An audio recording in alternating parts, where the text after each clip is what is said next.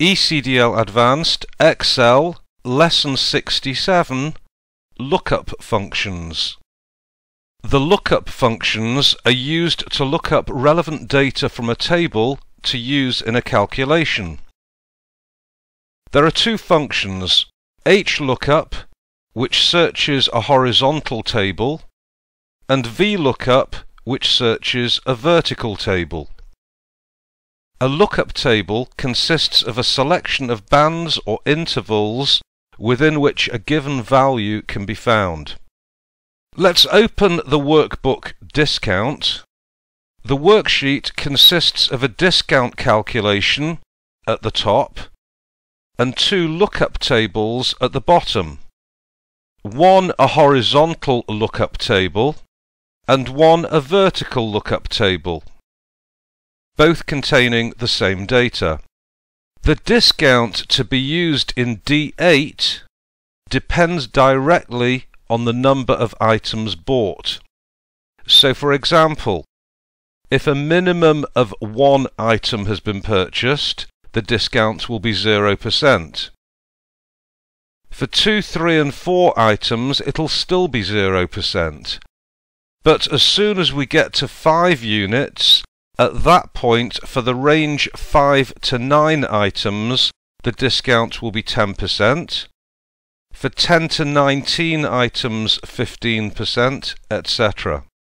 To look up the discount from the horizontal table using the HLOOKUP function, click on cell D8, select the Formula tab, and then in the Function Library group, select Lookup and Reference.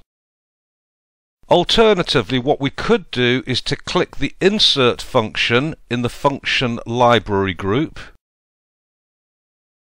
or in the formula bar, and then proceed to the Insert function dialog box as used in previous versions of Excel to select functions. Back to where we were, Formulas, Lookup and Reference, HLOOKUP. Now, the lookup value is going to be cell D4. We're looking for the data that is in cell D4. The table array is C14 to I15.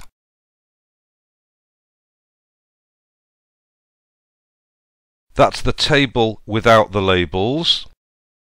And the row index is 2. This will then return the value from the second row of the table. If we were to set range lookup to false, this will cause the function to return a value only if there is an exact match between the lookup value and the table entry. As far as we're concerned for this example, leave it blank. Then click OK. The value returned is 10%, corresponding to selling between 5 and 9 of the items. If we change the number bought in D4 from 5 to 23, the discount percent will change to 25% because the number bought is in the range 20 to 29, and so does the discount price. OK, let's delete the contents of cell D8. We're now going to use the VLOOKUP function on the vertical table. This function is very similar to HLOOKUP, except the base data is stored in columns rather than rows.